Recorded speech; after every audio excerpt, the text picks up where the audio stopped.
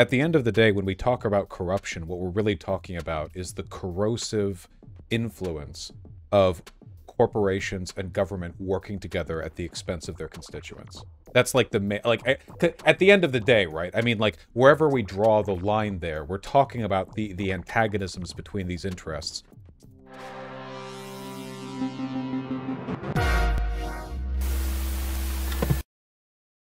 Hello, can you hear me? Howdy. Good evening. That was a interesting last fellow you had on your stream there. I just turned it off so that I won't be seeing any of the comments and hearing any feedback, but that's wise. Nothing but the best for my audience, conversationally. And hence, here you are. Hello. Thank you. Thank you. I'll have to apologize a little bit in advance because aside from my prepared comments, I wrote down most of my big spiels here. I'm just not really that talented at public debate and speaking, so I hope you'll forgive me a little bit for, stumbling or tripping over my words. Yeah, I think we got the reflexive antagonism out of the way in the last third of the previous conversation. So I say I'm here for it. Great, thank you. So, thanks for having me on your program. I'm excited to talk to you. I've spent some time on your Discord over the last 2 weeks or so and have had productive conversations with several of its members. I think that despite differences that people have in policy, generally everyone's aim is to reach the best result for the people of this country and the world, and that we just have different ideas of how to reach that. I think that everyone's opinion should be listened to and considered because we can gain valuable ideas from their input and their experiences, which helps us create better policy. Ultimately, I operate pragmatically and believe in discussing everything in good faith. That's why I'm here today talking with you, who I would generally consider to be on the other side of the economic spectrum. Yeah, I'd say so, probably. And also, thank you. You're welcome. What today would be considered a moderate Republican, although 10 years ago I'd have been considered quite conservative. Of course, aside from the needle shifting, my views have also developed since that time too. I do work in local and state level politics aimed at reversing the negative economic trends in my state. I also do a little national level stuff too, but my influence there is limited. And the only real thing I've tried is pushing legislation that punishes predatory scalping of computer components and game consoles. Oh my, well, okay, hold on. I think maybe we can right off the bat agree to something good. Thank you. Well, I think we'll find more to agree about than to disagree ultimately. While it may not be for most bombastic stream that you've had, I think it'll be quite enjoyable. My audience will survive. And anything that involves preventing video game and PC part scalping, I think, is, just a borderline axiomatic good. So, we'll live. Fuck those people. Absolutely. All right. I'll also let you know ahead of time, I'm not big on semantic argument. So if I feel something is coming to that, I'll probably submit on it and wish to move on, as I think that the overall policy ideas are more important. The topics I'd like to discuss with you are tax policy, economic/business policy, and lobbying. Tax policy will be more brief and obviously a bit more mundane. Economic/business policy is a big topic and probably the biggest reason I wanted to come onto your program. I'd like to hit lobbying last, but of the other two, which would you like to discuss first? Oh, I have no preference. I'm happy to debate all three. Or discuss. Cool. I guess we'll just start tax policy, get it off nice and slow. There's a few specific examples I'd like to talk about, though. Part of operating pragmatically is that I generally consider policy as it pertains to what we can actually accomplish from a given position. While it would be ideal to snap our fingers and dictate the tax policy of every local and state government in America, the reality is that we have to work within the systems we can affect while respecting the effects that the existing systems of surrounding areas will have. Like, if you just raise taxes to 100%, the people and companies will move out and then your system collapses. But that's obviously an extreme example. Does that make sense? Yes, of course. You have to take into account the consequences. If we could snap our fingers, I wouldn't bother with tax policy at all. We'd be in communism, and that seems a bit unhelpful. Thanks. All right. Taxes taken in by state and local governments are generally made up by three taxes, largely. income taxes, both personal and corporate, sales taxes, and property taxes. Which of these three do you believe should be making up a majority or plurality of tax receipts in a state or local tax system if the aim is to provide for a growing economy and to most benefit the average working class and poor resident, or to put it in a tax way, the lowest quintiles?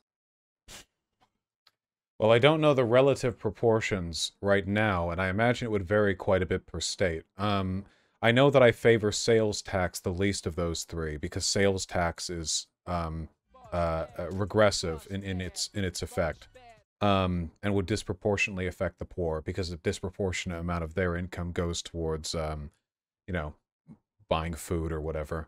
In terms of where this all goes, I suppose I don't know exactly which I'd favor first, but I would prioritize income through property tax and through income tax well before I would sales tax. I've seen some stuff on, like, I know sales tax is, well, not an insignificant contributor to the state budget, you know. I feel like there's more work to be made up in the other ends. You know, you're 100% right. I generally believe that sales taxes are a necessary evil within a tax system and should be the most variable. They should be the tertiary part of the tax system. They should be the most flexible, raising and lowering based on the needs of the budget, because sales taxes are extremely regressive. And the problem is that's a concept that's largely misunderstood by local policymakers. Those people think that, you know, logically, since everyone buys stuff, everyone will pay the same amount of sales tax, and that simple exemptions to things like food and medicine are enough to make it progressive. But as you stated, studies show that the proportion of one's income paid in sales tax is highly tied to their income level, with the lowest incomes paying almost the actual rate of sales tax as part of their income, and higher income people ultimately paying many times lower than that due to their spending tendencies. Yeah, marginally so, yeah. A vanishingly small amount. In terms of the income tax versus the property tax, I don't really know which is greater generally. Well, here in Washington, we don't have a state tax, so I guess I know which is greater here. This is going to vary massively, like state to state. I do feel like we need to massively restructure the way we look at property taxes right now. I know that a lot of housing stuff is handled on a state and city level, so it seems also right that a majority of the taxes would come from, you know, property taxes, which are managed at that level, as opposed to a state income tax, which is, you know, essentially just a lower cut of something that affects everyone federally, whatever job they have, you know? Right. You know, property taxes, my belief is they should actually make up the lion's share of the budget. The majority of property taxes, in my state at least, are paid by companies. And I imagine it's probably true in most states. Property tax receipts are generally going to remain consistent year over year. And this is the important part, they have a beneficial effect on home values. Home values are driven down by increases in property tax, as the cost of ownership of any asset directly affects its value. Since the cost of ownership will increase, the value of the home will decline, which more easily opens up home ownership to lower incomes, since the biggest barrier to home ownership is the upfront cost involved. Something I'm doing with right now. I'm trying to save up, you know, a down payment for a house, which of course that scales directly with the value of a property. I'd never actually thought of that. The idea, yeah, because essentially if you raise property taxes, what you're doing is you're cutting down the upfront cost for a more of a long-term, you know, for portioning out that cost more long-term. And it is the upfront thing that's mostly the problem. Because after all, if it was just the monthly payments people took issue with, I mean, people rent, you know, like a mortgage and a rent. The rent's usually going to cost more for the same property because you're covering the mortgage of the landowner. Oh, I didn't even think of that outcome. Yeah, I think 100% property taxes every year. That's my new policy position, I'd say, as governor. Awesome. And I'll just hit income tax real briefly here, since you know, regarding personal income tax, I think we can briefly agree that a very progressive system of personal income tax is the only logical way of using it, right? Yeah. It has to be. Awesome. I think that they should be secondary to property taxes. Personal income taxes have a very strong effect on individuals' choice of where to live. And because lower income people have much less mobility in that regard, higher rates of personal income tax will, over time, more negatively affect lower income people, as the higher income ones relocate outside of a locality to avoid taxes. Aside from the government not receiving, its income and their property taxes, these people will be less likely to frequent the shops, the restaurants, the auto repair stores, other local establishments within the original locale, which hurts the prosperity of the working class people of that area. There's a happy medium dependent on the area and the surrounding areas where income taxes of a certain level raise tax receipts without driving away enough higher income individuals to cause such a drop. What do you think about that? No, I think that's perfectly agreeable. Yeah, the right to go find something better is something usually reserved for people with the capital to do so. Otherwise, you're stuck with what you're stuck with. With regards to like income tax, relative to property taxes and stuff like that, it does feel like there's more flexibility as well with what housing situation you want to live in. People can live with like family members, especially if you're poor. Like that's one of the backup options, right? You live with friends, you live with roommates, you live with your parents, and that's a way of I think sort of flexibly adjusting the relationship that you have with whatever the housing market in your area is, which of course would be affected by the property taxes. But income taxes, not so much. I mean, you work the job you work, right? Most poor people don't have that choice, or at least not much choice when it comes to that, or to move states and get a lower income tax. So yeah, I think I agree with everything you've said so far. Great. Well, that's our brief discussion on tax policy then. If we're pretty much in agreement there. And I figured we would generally find most areas of agreement on that. So I guess we'll move on to business and economic policy. I expect both of us to learn a lot on this conversation. I imagine actually so. Developing. Yeah, I don't normally get in the weeds on stuff like this on my stream, so I'm stanced up. I'm ready to talk about real issues instead of what people said on Twitter. Yeah, I've watched a bunch of your streams the last couple of weeks, and the philosophy stuff, that kind of flies over my head a little bit because it's not an area I'm well versed in. I'm certainly learning a lot watching it, even though obviously necessarily there's a lot of things I disagree about. But I'm hoping that policy discussion still interests your audience. I think it will. Awesome. So for economic and business policy, I think that we need to look closely at the relationship between business management practices and business education with the growing wealth and income inequality issue in this country. Income inequality is something like tripled in the last 40 years, and wealth inequality is also, doubled or something. I don't have the exact numbers here in front of me, sorry. But that problem causes a lot more issues than the obvious one, and that is, the obvious one is working class people being underpaid. Healthy economies rely on those inequality rates to be as low as possible. The reason for that is twofold. One, it enables higher rates of social mobility, allowing more people with good ideas to become successful and therefore implement those good ideas, leading to a higher quality of life for everyone. Thus, society improves. Secondly, the lower quintiles directly spend a higher proportion of their income, putting that money back into the economy and growing it. Higher growth in the economy, again, raises the standard of living across the board more quickly. I'll explain on how business policy is the driver of these things, but first, do you agree with those ideas on wealth and income inequality? I do. Cool.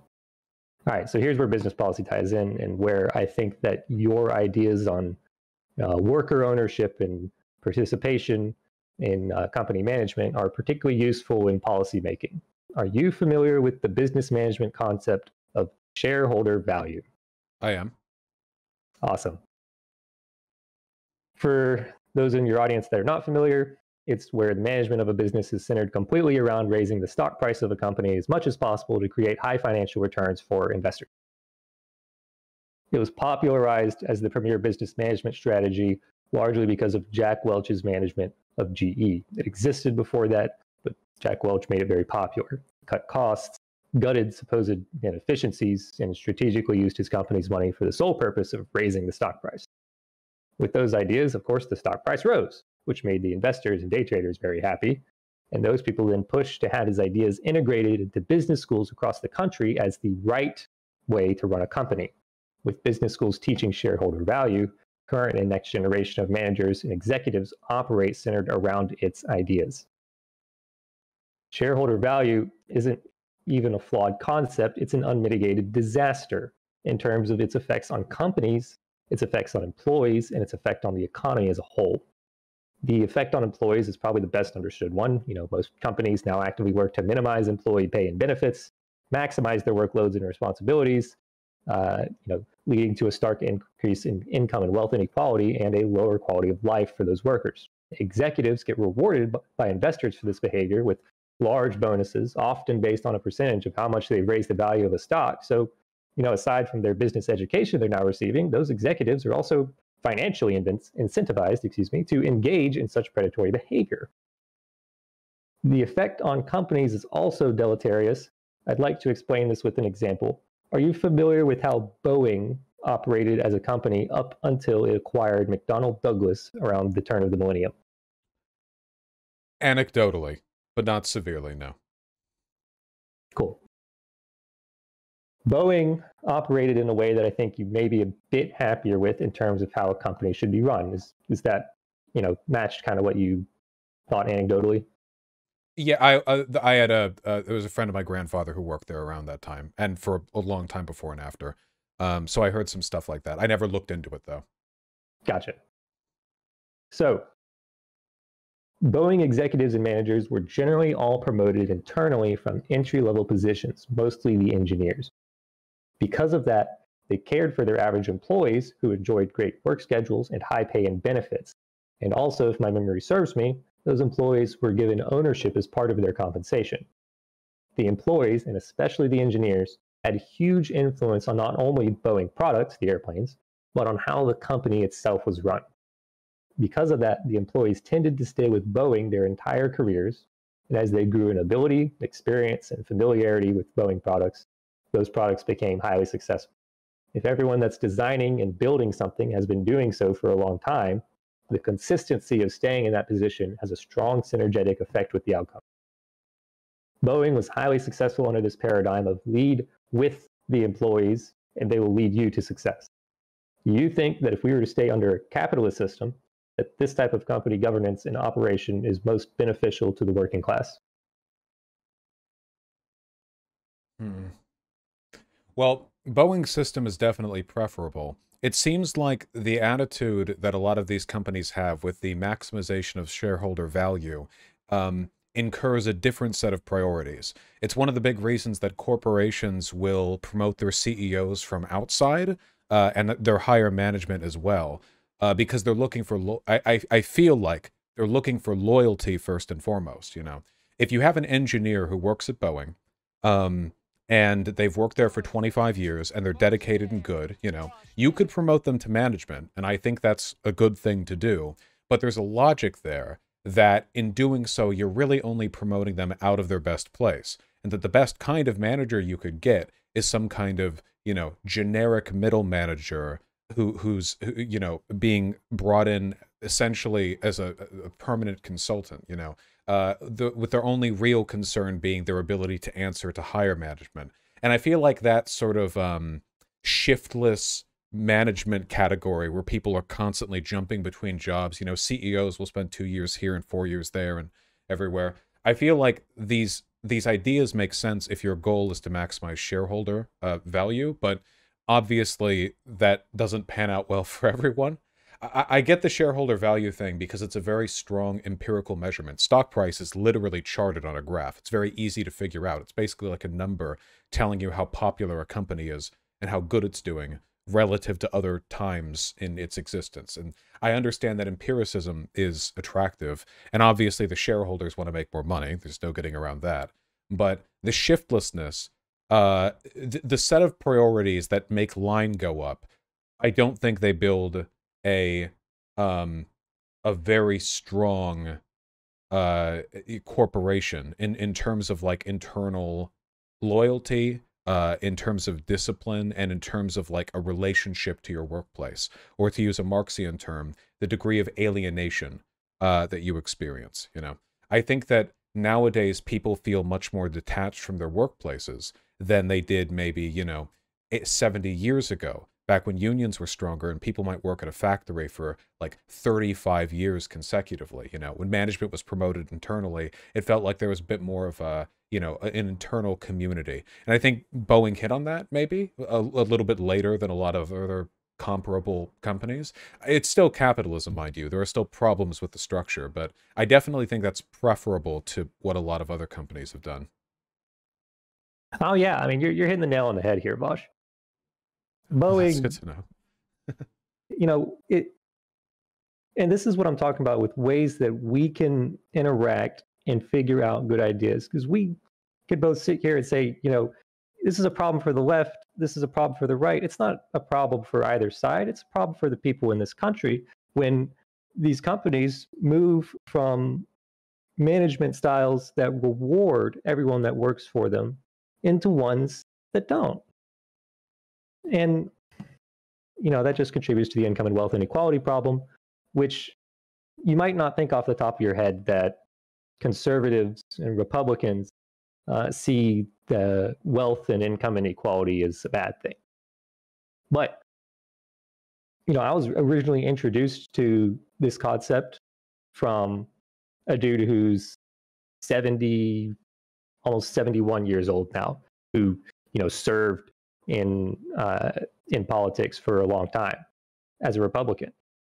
And I was kind of shocked at first. I was like, you know, this was probably 4 or 5 years ago. I said, how is it that this capitalism, you know, this wealth and income inequality, you know, how's that a bad thing? And then I started doing my research, and that's led me to where I am today. Now I'm kind of going on a soliloquy. I apologize about that. I'll admit I'm perplexed by the association. There's no denying that, you know, advocacy against income inequality is definitely overwhelmingly associated with the left politically. I know that there's kind of a paradigm shift with some groups, you know, like blue dog Democrats who were relatively reactionary but cared about their unions, used to vote blue, but now they mostly vote red. And there were a lot of people who voted for Trump because they thought that he would bring, you know, manufacturing back in the Rust Belt. So I know there is like there is a wedge, there is like an element of the group where income inequality is a severe concern, and then you vote Republican. And I mean, I'll admit, I think that there are at times tenuous connections there, but if people care about, you know, the same shared outcome, I'm happy to work with them on that, as long as it's not to the you know, the exclusion of other values. Right. Right. And I'll briefly mention, since you said other values, because I think a lot of people may not recognize this, but when it comes to many social issues that are, you know, part of the Republican Party quote unquote platform, stuff like LGBT rights, and then some other ones I can't think of off the top of my head because I'm live on air, but There are a lot of them. It's, if I'm going to be frank, it's all boomer shit. The folks that are involved in politics that are my age, you know, 20s and 30s, we're all on the same page here. Republican, Democrat, everyone deserves rights. Everyone deserves the same treatment. It's ridiculous that we're trying to decide, you know, government should decide what, you know, you have to be this gender or that gender. No, you can be any gender you want, and we're going to call you by whatever you prefer. It's all the old boomer bullshit that's keeping it from progressing. And I actually think you'll find that on both sides of the political spectrum. I think that there's, while it's not as common on the Democrat side, there's certainly still some resistance from the old guard there as well. But yeah, I just wanted to touch on that. No, I get it. I mean, I do know there is a strong contingent of young Republicans who are all, you know, avid Ben Shapiro watchers, but I don't think they're the majority Oh, at Lord. all. The numbers indicate they're a pretty small minority, I think, at least relative to previous generations. I will admit then, out of curiosity, um, and we don't have to argue the point because I want to talk econ, but what draws you then? What's the what pulls you red instead of blue? Because I don't believe that we should be combating business. I don't believe that we should be working against uh, companies. It's largely from an economic point of view. Uh, I think that we can do a lot more by working together and by leading companies to create better outcomes for our communities rather than trying to, and this is very hyperbolic, but punish them or something to that effect. Uh, and it's a harder question for me these days than it used to be, right? But the Democratic Party is continuing to go further left. It's getting closer and closer to you than it is to me, given a few more years. Inshallah. So I think that it'll be a little bit easier to answer that question at that point. But it's also much easier for me to work within the Republican Party. And when you consider my point of view that everyone's goal is the same, we all want the best outcome for the people of this country and people of the world, that it doesn't really matter what card I'm carrying. I'm working to make things better. I'm not working to push an R or push a D. All right. There's no need to split hairs over it. Not for this conversation, at least. I think, I'm interested then as we talk more about this, because I feel like the outcomes you're describing here, the things that we want changed, are things that corporations will need to be pushed into doing. Or I guess to frame it in the relation to frame it in a way relative to the earlier conversation I had today, the material interests of shareholders precludes them towards managerial strategies that might not even be to their benefit, but certainly are not to the benefit of their workers. And that the best thing we can really do, honest to God, for them too, is to rein them in, to affect positive outcomes. But I guess we'll talk about that. Yeah, that's actually the hardest part about the solution that I was going to talk about. But I'll go ahead and move on with the other half of this little spiel here on the economic policy and shareholder value. Right. I'll just finish off the Boeing thing. When Boeing purchased McDonnell Douglas, it was in 1997, they, for some ungodly reason, chose to adopt its business strategy, that is shareholder value. Boeing's track record since then has been poor. First, there was the 787, which was horribly delayed and over budget, which was completely out of character for Boeing. And then the 737 MAX situation, which again was an issue because of overwork and timelines. Experienced and talented employees left in droves. The employees were cut out of the process of managing Boeing, and their products suffered huge setbacks as a result. I think that company is one of the best examples of how companies that honor their employees, rewarding them highly for the value they produce, and including them in every step of the process, not only empowers the employees themselves, but leads to successful business. And in that way, I think the interests and ideas that you and your followers bring to the table are incredibly valued in creating an economy that's led by robust, successful companies and rewarded and valued workers. So our area of disagreement isn't so much in kind of the I guess you would say material outcome that we're getting here, but the motivation behind it. I want a growing economy with robust, successful companies and well-rewarded workers. I think that model is the best way to raise the quality of life for everyone living in this country. And ultimately, that's my goal. And I hope that's the goal of anyone that's in politics. What do you think about that?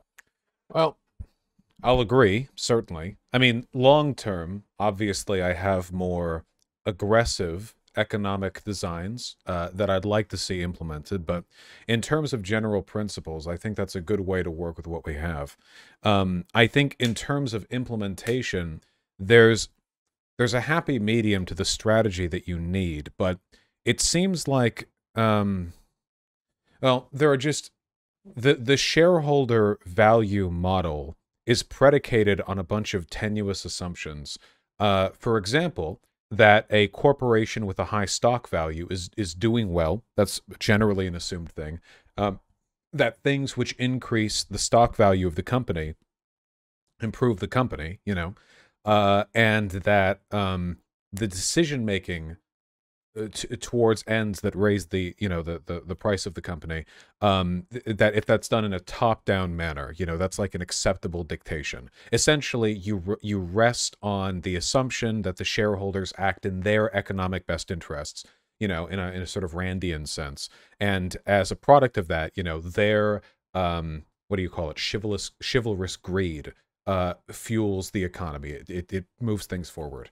And I don't think that works for a few reasons. I mean, there are obvious technical ones, like, you know, workers have valuable insights into the functionality of companies that management can't really understand. So cutting workers out of that process means that you're going to have problems governing from the top. You have this problem. It's funny you bring up Boeing, because this is like the history of the airline industry. Really bad top-down decision-making, where you will have engineering disasters, have billions put into them, and you know, like with multiple, like just failure after failure, you know, and it's being done usually to fulfill a contract, or because the announcement of the plane's existence to begin with, you know, the buzz that was generated, it was good for the company, it raised the shareholder value. I agree with all this. My only contention is that I don't think it's really possible to address this issue without cutting back on the power the shareholders have in terms of, you know, the direction the company goes. I think that their interests are not the company's interests, and it's ultimately the health of the company, both in terms of its profits and its productive output, that are beneficial for society and for the workers who are employed there. I think that that schism, that lack of an overlap, it causes a bunch of problems that could be fixed with additional worker control. And here's where it gets interesting. Regarding things we can use to fix the issue of shareholder value's grip on our business policy, I think it comes as a mix of two things: education and incentivization.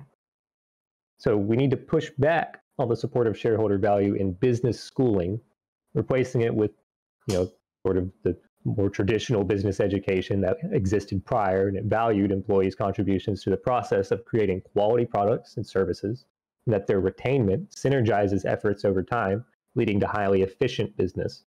Now, the other side of the coin that I got the idea about when talking to your folks on Discord, one of them presented the idea of using government to influence companies into worker ownership. You know, obviously that's not a Republican idea.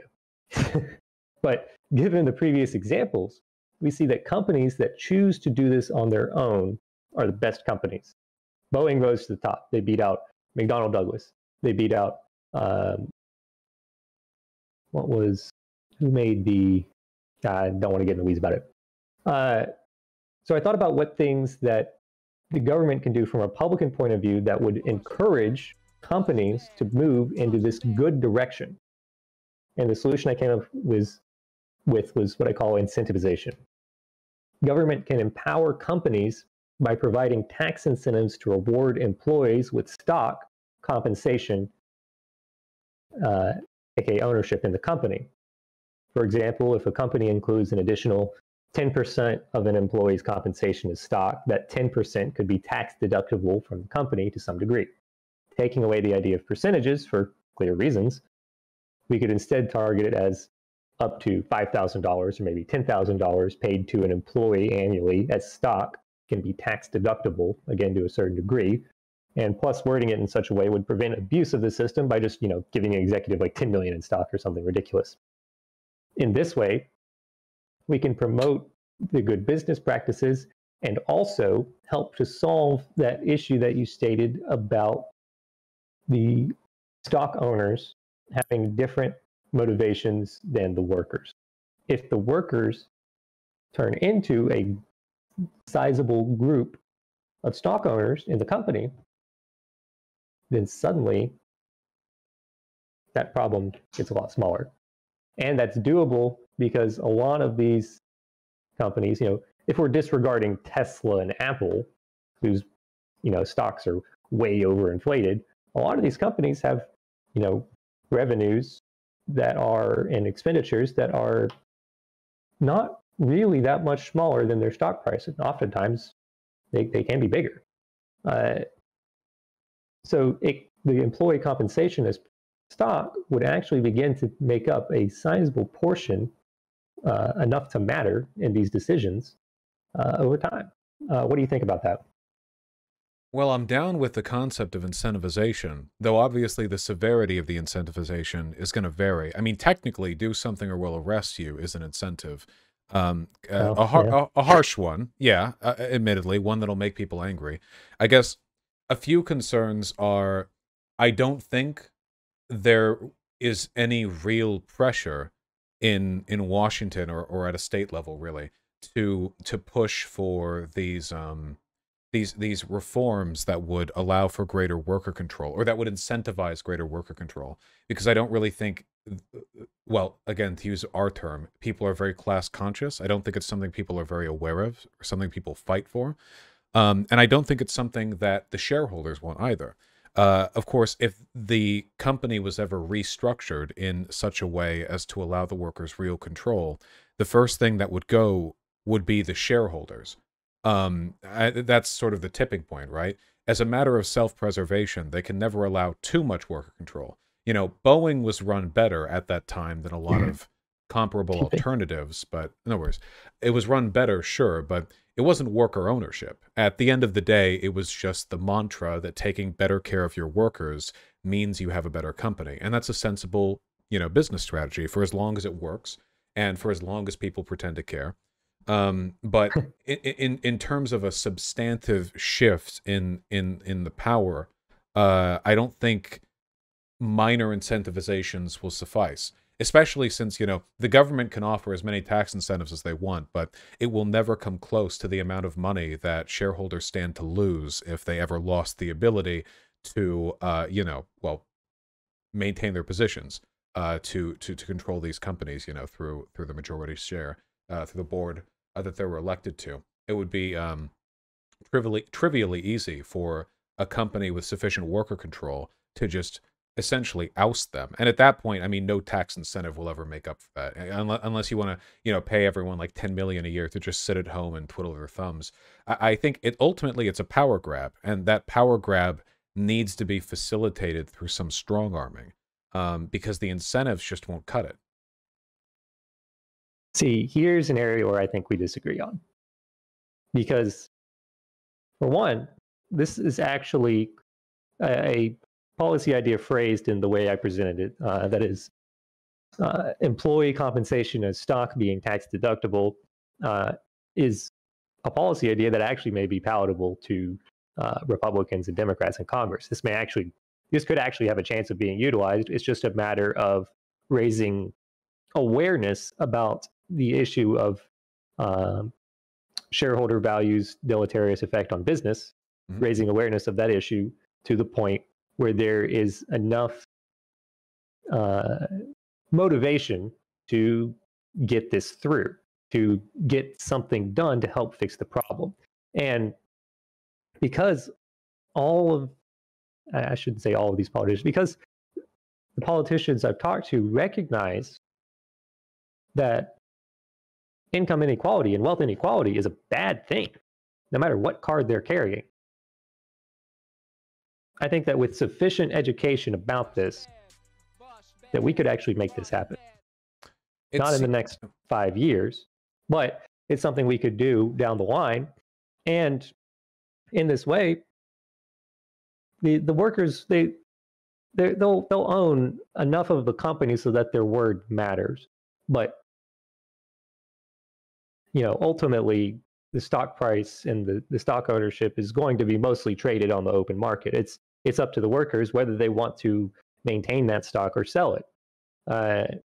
And I'm not entirely sure where you were going with the shareholders not being happy about the workers owning a certain percentage of the company and doing something to prevent that. I'm not really sure why that motivation would be in place, but in my mind, the moment the workers owned a sufficient part of the company, they're simply getting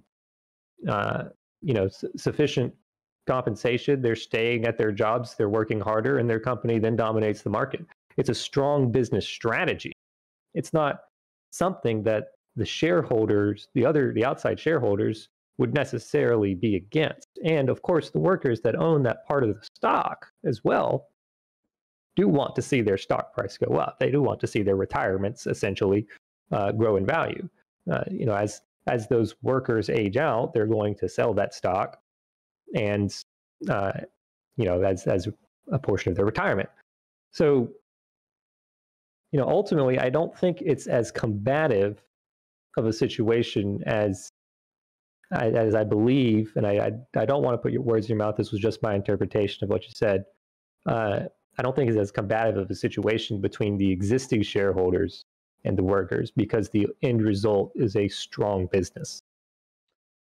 Well, keep in mind that stock ownership as part of a workers' compensation package doesn't actually give them any meaningful control over the company. There are companies that do this, but it doesn't allow you to, bless you, it doesn't allow you to... That was my dog. Oh, well, bless them, I suppose. It doesn't allow you to make any decisions about how the company is run. It's essentially just an incentive attached to your pay, the same way they attach it to a CEO's pay. The better the company does, the more money you get. And, I suppose that's nice, but I don't really think that necessarily confers control. With regards to the likelihood of business owners acting in the best interest of their own business, I think, I guess I don't really know how much they care. They seem to care about their own well-being. But as we were talking about the shiftlessness of these things, with CEOs and shareholders sort of cycling in and out as people buy and sell, looking to pump up a company's value, get in when you can, get out when you need to. That's not the case with all companies, mind you. I'm not saying that every shareholders board has been there for like 8 minutes, but there definitely isn't a perfect overlap between the interests of the business and the shareholders, nor the interests of the business and the interests of the workers. We need more than this for proper worker control. And if they were ever to get enough control, the working people of any given company, the first thing they would do, I imagine, to save money would be to get rid of the shareholders, because worker control is inimical to standard shareholder control, with the board of directors. I apologize for interrupting, but you'll have to elaborate on me by what you mean by get rid of the shareholders, because at that point they're the shareholders. I'm not sure I understand. Well, the board, the shareholders control the company because they own it. They literally buy it out. But it's not a properly democratic model. If it was just a collection of workers who bought it out, then they would just become the new shareholders. The dissolution of the system which allows for that kind of ownership is necessary for real worker control, which is why worker co-ops aren't listed on the NASDAQ, right? I mean, there's some variance here. There are different types of, sometimes companies will list like a portion, a non-controlling portion of their company, and people can, invest over that. And I don't necessarily have a problem with shares being used as a means of investment, non-controlling shares, where you're just essentially betting on the company's well-being, but you're not capable of controlling it. But the traditional shareholder model, where you have both ownership and control, can't work in tandem with worker control. So it seems like outside of, internal pressures like unionization, the only you have to go one direction or the other. And right now, since the power stick is in the hand of the shareholders, I don't know why they'd ever let that happen. It seems like very much not in their interest. The reason it would be in their interest, the reason it'd be in the business management interest, is because of that tax deduction idea. So say you've got company A and company B, baseline salary of $50,000 offered for the same position doing the same work. And company A chooses to engage with that tax incentive. So their total compensation is actually $60,000, but they're paying the same amount of tax. Well, no, they're paying less tax, excuse me. They're having the same amount of expense paying $60,000 as the other company is paying $50,000, because that extra $10,000 is deducted from their taxes. So it is in their best interest, in order to get the best employees, to include that compensation. You see what I'm saying there? But not control. Oh, what control could you offer through that? If you're talking about a tax incentive for a kind of limited democratization of the workplace, I think that's nice, but, you know, real worker control is going to entail something more. There's no tax incentive you could offer, you know, the board of directors to leave the position, right? To dissolve their ownership. Not unless there was some kind of force involved, you know, like the government just cracking down on that. Well, see, here's the thing where it gets interesting, because obviously these things are not monolithic. Companies are not monolithic. Even boards are not monolithic most of the time. And shareholders as a whole are not. And shareholders elect the members of the board, obviously. So if it's in a manager's best interest to include the compensation because it costs the company nothing and it gets them a better chance at getting a better employee, they're going to do that. They're going to include the stock compensation that is tax deductible, the ownership compensation to the employee. So that individual motivation works. Well, so to provide what? Just to be specific, just so I know fully, what's the tax incentive for? Oh, sure. Sorry, I mentioned it earlier, but we may have glossed over it. Saying up to $5,000 or maybe $10,000 that is paid to an employee in stock ownership, I guess controlling stock, if you want to be specific, can be tax deductible. That is, if you pay an employee stock compensation as part of their compensation package, that the money that is, or excuse me, the amount that is paid in stock is deducted from the amount of taxes that is owed to the government by the company itself. That's really just a subsidy, though, isn't it? I mean, at that point, you might as well just have a UBI where the government just gives everyone... Like I understand the incentive structure for getting better employees, but in this case, we're not really taking anything from the company. You know, the government is just giving them that much extra, you know? Right. I mean, and you can raise rates to a level where you are receiving the same amount of income from the economy overall. But this is why we have incentives all over the place, and this is why we have rates where we, nominally we have a 10% rate and we actually collect 1.5%. But that aside, yeah, I mean, it's a really simple way to get the motivations of the various parties involved on the course towards creating better business governance, creating a model where the employees of the company own a sufficient portion of the company so that they can help guide it in the right direction. But how would they? I mean, unless, as a group, I mean, even if you were to issue 51% collectively to all the workers, there would essentially just be two competing shareholder boards, right? To assent, or they would just elect kind of a representative. I don't think it meaningfully challenges the issue with capital acquisition. This is just kind of, I mean, it's essentially just sort of a government subsidized bonus package, right? I mean, at the end of the day, the fact that we're talking about subsidies sort of undercuts the truth. The fact that, it's very difficult to get the shareholders to do what we want. Because otherwise, we would just be talking about things they should do, right? I mean, if they have a Right. proclivity towards good business management, they would do it. So we're talking about, oh, the government will give them this or that, tax subsidies, but I don't think shareholders are going to do anything at all without being forced to. If you look for the history of labor, like this is the case every time, right? I mean, all the way back to the feudal days to now, every time there was an update, OSHA, fire codes, emergency escape ladders, hours, no child labor, no slavery. Every time. It's never like the government incentivized it or, there was a tax incentive or whatever. It was do it or we'll put you in jail or sometimes we'll shoot you. And that just seems to be the thing that drives all of these positive changes. And and I'm not trying to overrun or anything, but when we talk about stuff like subsidies, I'm all in favor of incentives.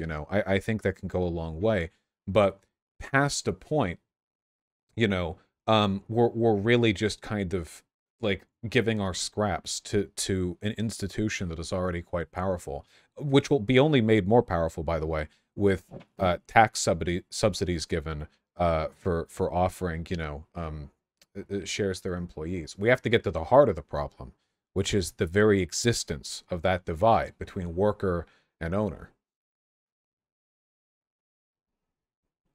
Well, that would be obviously an area we disagree on. I believe that the best way to raise the quality of life for everyone in this country is to grow the economy via minimizing wealth inequality.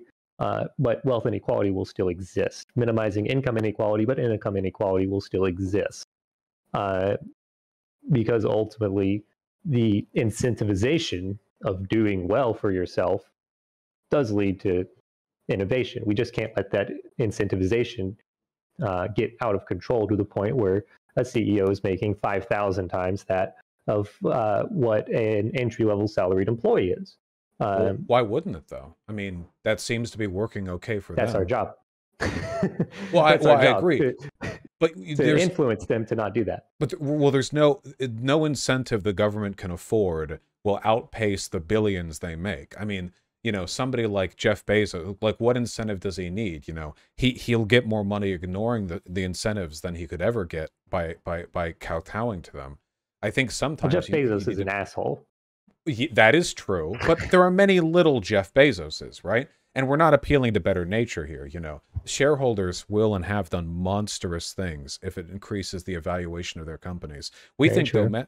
We think domestically, but like all one has to do is look at a trip of industrial accidents abroad to find American companies, working through the deaths of thousands of Indians or Pakistani or Chinese workers because they cut safety regulations to make, that much more money per unit sold. We need the stick. The last time income inequality was this bad, we needed a new deal to sort it out, right? I mean, sometimes incentives, they only go so far. And this kind of brings us back to what I said about I kind of operate pragmatically here. Mm-hmm. I don't think that I can get legislation through Congress that where we're hitting companies with a big stick and telling them to give ownership to workers. But I do think that an incentivization structure via subsidy, where we target this as viewing it as a way to do better business, as a way to make better companies. The companies will make more money, the employees will make more money, the country will grow richer, society will improve. This is the end goal of this system where we get the employees back involved in the process. They're not going to own the majority of the company. Most of these employees are honestly probably going to sell their stock. That's just the way things go. But it is going to put us on a path away because the things that set us on these paths are so minor. Jack Welch is a footnote in history. The people that started shareholder value as a concept, we don't even know their names. Well, I don't know their names. I'm sure the internet does. But these little things like these subsidies can cause such a chain reaction of individual motivations because these groups are not monolithic. These shareholders are not monolithic. Each manager, that single manager that decides to implement this subsidy when hiring their next worker because it gives them an advantage over the next guy trying to hire him. It's that simple. Then that worker gets ownership in the company. I mean, again, look, this isn't to say I necessarily think this would be bad for workers or anything. I just don't see how it's any different from the government just directly cutting. Like, why not just have the government directly provide a tax incentive to all workers? Like, why even go through the company, right? Because the government, the corporation is not giving up any money or power. The power relations are completely unaffected by this. What we're really talking about is, yeah, is essentially just a government tax incentive, but the power relations, you know, that's what need to be addressed. If we want to deal with income inequality, you can't do that without, because you look over the past 100 years, you know, corporate power has risen dramatically. Unions are down. You know, we've had a massive deregulatory boom since Reagan, you know. Nixon created the EPA, and it took all of like 25 years before it got axed and then cut in half again and again. Corporate power has grown markedly. So I don't think talking about cutting corporate power should be treated as unrealistic. I agree that we can't just put forward some congressional proposal to make all businesses worker co-ops or whatever, but I think that we do concede something when the conversation is limited to measures which do nothing to address the power imbalance and instead just kind of, you know, touch at the edges, you know, benefit a company by giving them higher quality workers because they have more bargaining power, because they have that tax incentive to levy at the government's expense, and the workers get a bit more money. The government could do it directly to the workers, but then the corporation wouldn't get the reflexive benefit. It would just be a direct wealth transfer, which I'm in favor of, mind, but, you know. Yeah, you know, it's really trying to instill the idea back of companies like Boeing. That's why I brought Boeing up initially as my prime example here, where because these employees, you know, had ownership, because the employees were valued, that company succeeded and their workers stayed with them the whole time. Boeing dominated the airline market, and, you know, then they adopted shareholder value and everything went down the tank. So we've got clear examples where if the companies do this, then they treat the workers a lot better. Those workers are much happier. Those workers are much better compensated. So while I don't think that, you know, worker ownership of the means of production, if I'm to be meany here, is necessarily the right path, I do think that worker involvement in the means of production is not an idea that's reserved for the left, nor is it an idea that necessarily needs... Oh, come on, Dougie. You want to go out? Nor an idea that necessarily needs to be done with direct government legislation telling someone to do something, but providing a small incentive to push them in that direction will simply be enough.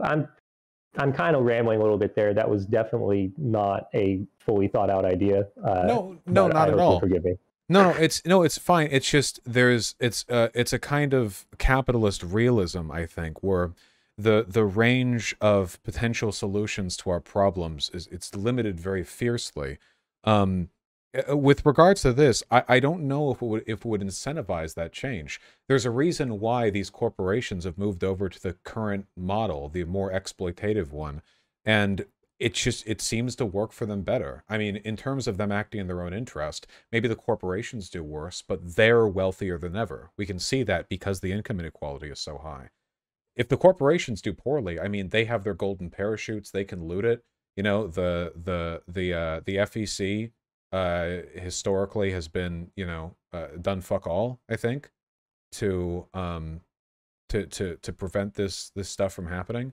And the income inequality is a testament to the fact that what they're doing from their perspective is working right now. You know, I don't think anything can change that except for some measure that directly addresses it. You know, severe taxation, At this point, I don't think the corporate level stuff is going to work that well, vis-a-vis incentive structures, because I feel like right now corporations are so bleedingly efficient. It's difficult to inject any incentive that would cause them to do things differently, that would be superior to the accrued benefits from doing things the way they are right now. And there are a lot of things you can't incentivize, right? Like promoting from within. I guess you could. You know, government will subsidize pay to a, you know, to a manager if they've worked at that place 20 years. You could find a way, some means tested thing, but like, why should we have to? Why should my tax dollars go to bribing companies into doing things that are better when my tax dollars could go to police putting them in jail? Right? I mean, like, potentially we could strike at the problem here. Huh? Carrot or the stick. Yeah. When you hit them with a stick, they're going to find a way to dodge it. I mean, historically they haven't. They're definitely going to come. The regulations have crippled them in the past, and by cripple I mean not their industry, but it's you know, it's put them in line. But the carrots right now, no carrot we can provide will pull them out of what they're doing. It's very efficient for them. This current model. I think we need to be aggressive, and we need to normalize that anti-corporate language, you know. I don't think that's mutually exclusive to a sensible perspective on economics, or like a reasonable reformist approach, you know. What can you realistically pass through Congress? Well, I understand right now I'm not saying anything you could fit into a bill. I know that. I mean, not a bill that'll pass, at least, but you know, because I haven't sat down and sort of thought of ways to chart out like a policy path. But I think that's the road that we need to be on, because I mean, I just worry that eventually, you know, government control is going to be so scarce and corporate control is going to be so significant that, you know, the government is essentially just an instrument to use tax dollars to try to cajole corporations into doing slightly less destructive stuff than they would otherwise. I like carbon credits. Did those work or did those not work? There was something that worked and something that didn't. If I recall the idea of carbon credits, mainly just ended up making places like bakeries go out of business, because just by the nature of the industry that they were involved in, they had to use a lot more. But I'm certainly not an expert on that. But carbon taxes, hey, you emit pollution, you know, here's the solution. You smack them with the tax hammer. I mean, that's fun. And then we have more money to bribe corporations into providing stock options to their workers, I guess. I apologize. I understand I'm not speaking directly of policy. We've moved somewhat from that. I have significantly less faith than you do in the likelihood that the carrot is capable of derailing like the multi-trillion-dollar modern American industrial machine. I feel like it's a very big train. I feel like we need more than a penny. You know, we need to like lay a couple of cars on the tracks. Well, if you've ever seen the videos, I think cars laying on the tracks may not do a whole lot either. But yeah, you know, it's kind of a thought experiment, because, you know, we've seen the trend of growing income and wealth inequality going on in the last 2 decades. It was probably started to being recognized as a problem by mainstream politicians and news outlets probably around the year 2000. That's when they started seeing the trend and going like, hey guys, something's wrong here. And we've kind of figured out since then that directly taxing to fix the problem hasn't really worked. We haven't figured it out. The problem's only gotten worse. So that's why trying to come up with a novel idea of incentivization is hard to say that word a whole bunch of times in a row. Yes, for sure. As a different approach may be more effective by addressing the individual motivation. But I think we're going a little bit around and around on this point. And I also think that we've reached a good understanding of it. So if you'd like to move on to lobbying, since we've, I guess, spent almost 45 minutes on this one, we can go ahead and move on. Yeah, let's hit up lobbying. We have shared values. I think that's important. But yeah, hit me up. All right, so lobbying. It's pretty spicy. Mm-hmm. Oh god. I actually don't expect to get along on this, but I at least hope that I can help you and your viewers understand a little bit more about how the system works and the protections that are in place to prevent abuse. And when I say lobbying, I'm mostly talking about on the federal level at this point. I think there's state lobbying, of course, but the most well-known lobbying happens on federal. Local lobbying is basically just mob bullying, right? I mean, if you're the mayor of some 20,000 population town and there's like one factory or whatever, they just send a guy to your mayor's office and go like, "Hey, it would be a shame if all these jobs disappeared, huh?" It's a little more explicit at the local level, I think.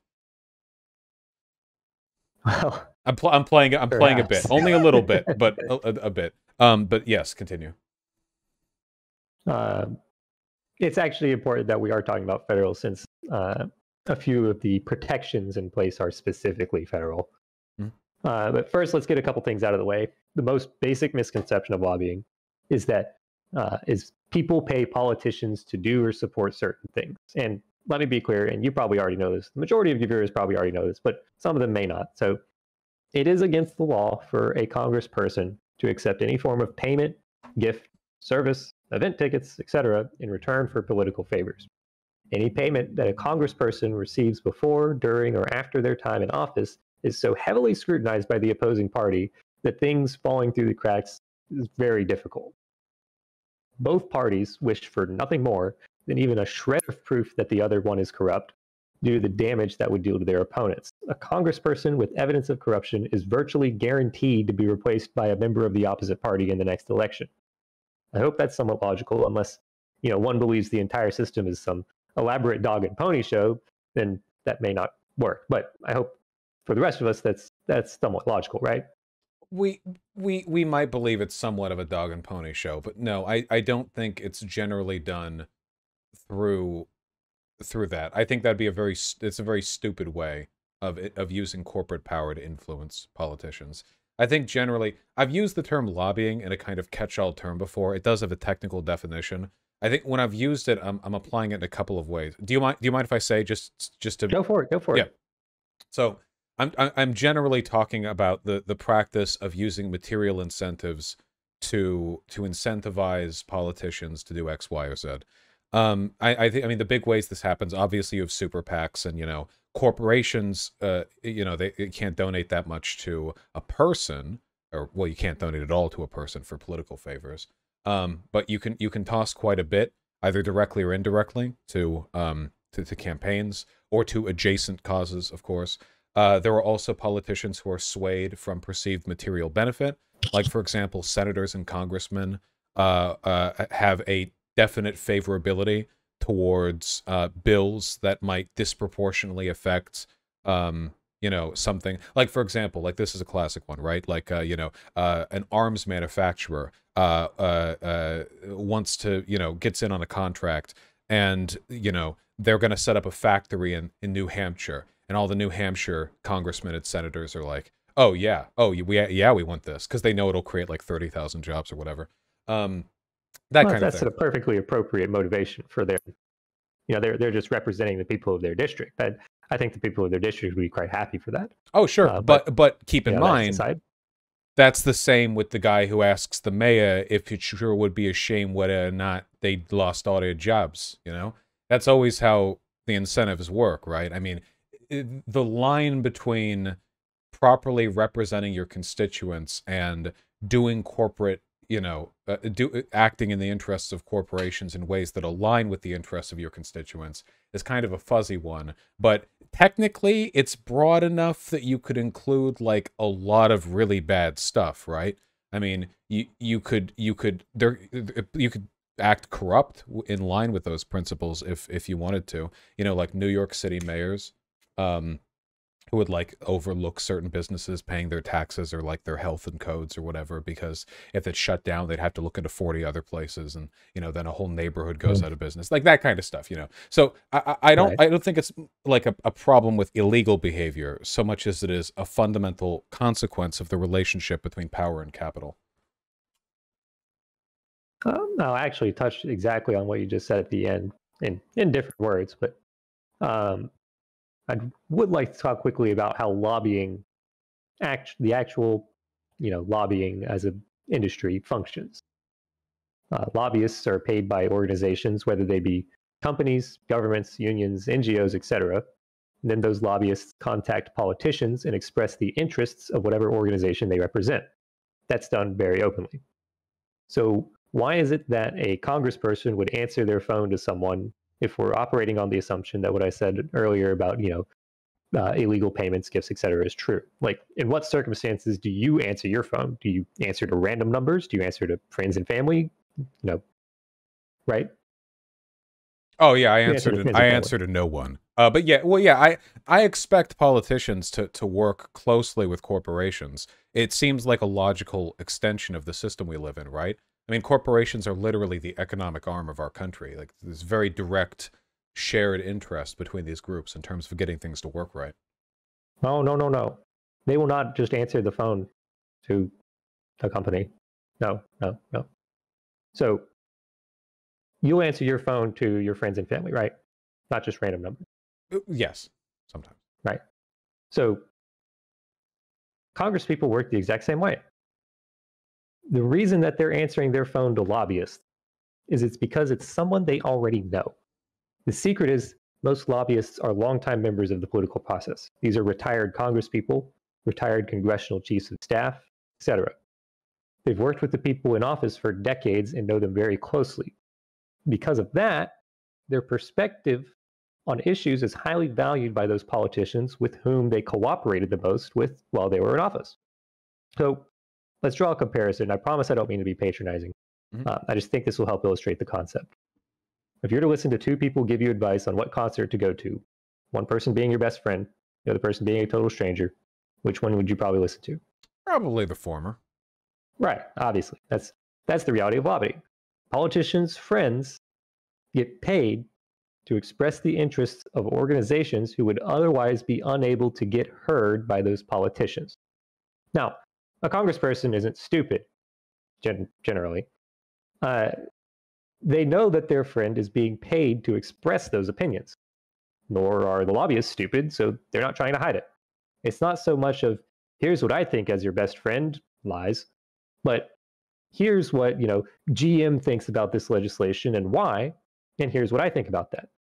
Because of that, lobbyists just generally don't take clients whose stances on policy they don't agree with already, because they can't fool their friends, the people they worked with for decades, about what they support. Does that make sense? Yeah. Cool. Now, what you said earlier, the sad, unavoidable reality remains that it costs an absolute shit ton of money to hire a lobbyist at all. So only rich and powerful organizations or people can play the game. That's the actual really sad part about lobbying. It's not corruption. It's not, all these people being paid behind closed doors or what have you. It's just that only the rich can do it, because there's not that many people who are former congresspeople or former congressional staff members who can actually perform this job. And so as just a simple supply and demand, it costs a lot to pay them. That's the sad part about lobbying. Anyways, I hope that little detailed information helps some of these people understand it more. The regulations and protections in place are incredibly powerful, and the industry just boils down to friends talking to each other. I imagine not a lot of people, especially not a lot of your viewers, are very open to accepting that. So I completely understand if you all choose to disregard it. Do you have any further takes on the specifics of the lobbying industry? Well, the issue is that when you talk about corruption, you're delineating a legal distinction, not so much a moral one. There are plenty of other countries that are, at least by my definition, more corrupt than ours, where they can get away with doing things that are illegal here, and there are countries that are less corrupt than ours where they can't do things that here in America you can do, and they would call what we have corruption. At the end of the day, when we talk about corruption, what we're really talking about is the corrosive influence of corporations and government working together at the expense of their constituents. That's like at the end of the day, right? I mean, like wherever we draw the line there, we're talking about the antagonisms between these interests and the degree to which it's been legislated. And I mean, obviously, given a socialist perspective, my issue is that there's a distinction here at all. My problem with lobbying has nothing really to do with the way in which they do it, because you don't really need to lobby to be corrupt. In fact, no money ever really has to change hands in order for, you know, corruption to take place. The very existence of an incentive structure and groups that can act on it to the exclusion of others is sufficient to outrage me morally. I mean, for example, like corporations, they're the economic wing of this country, and they're not democratic. They do not answer to the people outside of, you know, you can vote with your wallet, but like, okay, sure, vote Amazon out, whatever, you know. Now, let's take Amazon. Amazon is a necessary component of American economic activity. If you Thanos snapped Amazon out of existence right now, it would be devastating. I mean, it'd be devastating all over the, you know, a good deal of the world, but here in America especially, it would be very bad. And the fact that that's the case means that they have an undemocratic power they can levy when asking politicians to do things in their favor. We saw this when Amazon tried to set up a factory in New York, but it goes way beyond like individual factory and plant locations, right? If you know, here's an example, corporate tax rates, right? Ireland has famously low corporate tax rates as a way of incentivizing foreign investment. You know, set up your corporations here. Great. America, maybe America, all the people in America and all the politicians, you know, maybe we want a higher corporate tax rate, which is dumb because corporate tax rates aren't very helpful. I'm more of an income tax guy, but let's just use this for the example, you know. But they know that there will be capital flight if that happens, hypothetically. The corporations would leave. They don't want to pay the taxes. They go to another company or another country, so they don't have to pay the higher corporate tax. That pressure right there is sufficient. The economic consequences of acting against the corporate will could very well mean that a company experiences devastating consequences for not, you know, essentially bending to their interest. This acts out in so many ways, locally and federally. It's not really about the lobbying directly, as it is the fact that our politicians either have to or do anyway kowtow to the will of corporations when it's not to the benefit of Americans. I think one of the worst examples of this was back when they made it so the IRS doesn't just send you a tax bill every year. You know, because other countries, like, they'll just send you a tax bill. The IRS will just be like, hey, pay this amount. Here in America, we have to file our own taxes, even though the IRS knows what we owe.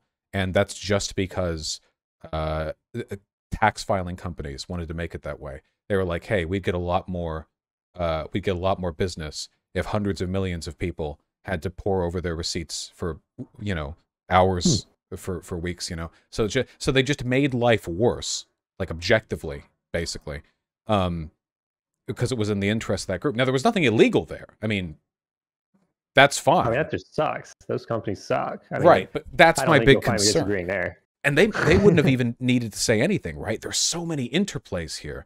You know, you have politicians who will continuously, you know, vote in favor of increases to the military budget, and then they go act as a consultant for Raytheon when they're done. You know, you've people who go into the lobbying industry who act as avatars for the corporations that they defended the interests of when they were politicians.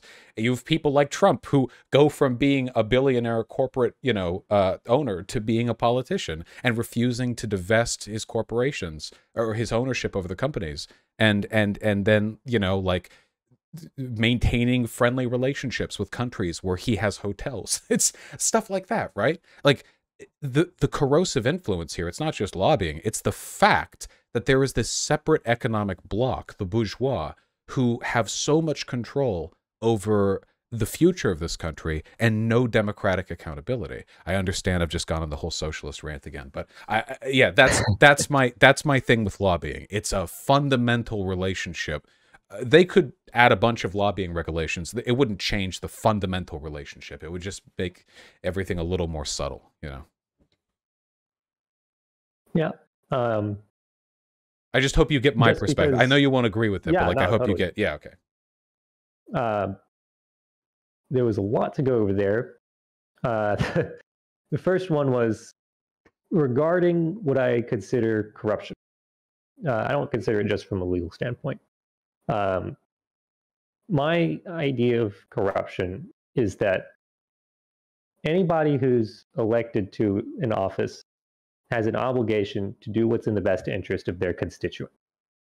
So if they are acting in a way that they believe is not in the best interest of their constituents, that falls under the realm of corruption, because there must be some other motivation behind it. But they can be mistaken in their beliefs. You know, you've been wrong about things before. I've been wrong about things before. People in Congress are no different. They can be. There was virtually every person in Congress was wrong about the Iraq War, and the vast majority of those who voted for it have come out either publicly or privately and said that they regret that decision and that it was a mistake. But they believed at the time that they were voting in the best interests of their constituents. So I don't think that those people are corrupt because they made a wrong decision. I think it would be corrupt if they made that decision knowing that it would be against the interests of the people that they represent. Well, I'll ask you. Okay. Go for it. So we're not drawing legal parallels here, but you know, morally speaking, right? Let's say you have a monarchy. You have a king, and you have a great many subjects, and you have, you know, a royal house with a few dozen aristocrats, lords who control, you know, large territories from a castle with their serfs and blah blah, you know, the whole 9 yards. And all right, we're playing EU4. We're playing EU4, right? No incest this time, though. We're getting right to the point.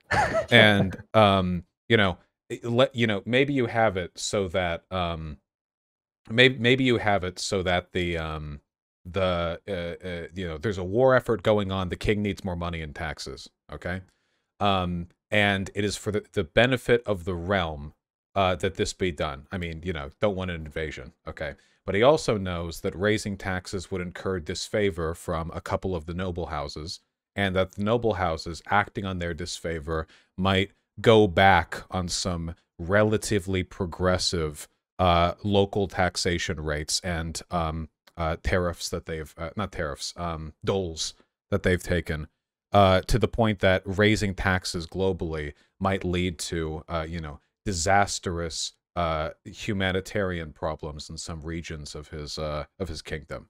And this is like a real thing that would happen, right? You know, being a king. It's totally realistic.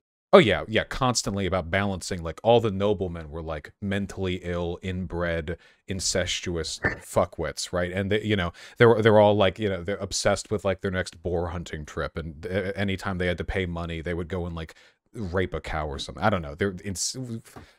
Fuck being a king. But anyway, like the categorical problem is that sometimes acting in the best interest of your constituents means kowtowing to forces I don't think the state should have to kowtow to. Now, of course, a monarch isn't democratically accountable, so I'm really only playing this up for the sort of amusing comparison. But you know, if a corporation is, you know, too big to fail, as the banks were, and they're struggling, we have this weird situation where you're acting in the interests of your constituencies by bailing them out, which was what Obama did. And I agree with what Obama did. You know, the banks have paid back their loans. You know, I'm not one of those lefties who bitches about that. We paid the, you know, we bailed them out, but we never fixed the problem really with the banks being too powerful. Which means that we're in this weird situation where we're willing to do these giant wealth transfers for the benefit of the banks to support our constituency, but then we're not willing to make substantive changes to pay it down over the line, to keep it from happening again. You know, sometimes it's really kind of a hostage situation, right? Like we're acting in our own best interest when we give the bandit our money. Like, or sorry, I'm going all over the place. I apologize. Quick, simple, clean example: the International Monetary Fund. Okay, the International Monetary Fund is generally in favor of getting developing countries to adopt economic reforms which makes them amenable to Western business investment. And in these situations, often the leaders of these countries have to give massive provisions to corporate investment. Low taxes, low corporate taxes, low everything. The government will subsidize all this crap. The government will build your roads. It'll do everything for you. Please, God, corporations come invest, And it is technically for the betterment of the country that they do this. Because if they don't, everything falls apart. But it's not a choice they should have to make. You know what I mean? So, see, that actually brings up an interesting point. So if you're the leader of sub-Saharan African country that wants IMF loans, and they are requesting that you open up your country to business for the West. And the two projections are, projection one, you do not do what the IMF wants you to do.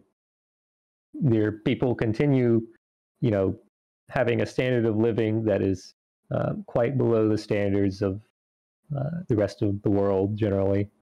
Or option two, assuming that you're not some horribly corrupt dictator and will squander all of the IMF loans and not actually get anything done.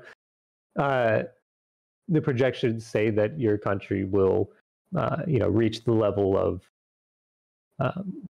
Egypt or South Africa or one of the other more developed African countries, and your people will generally have a higher standard of living across the board.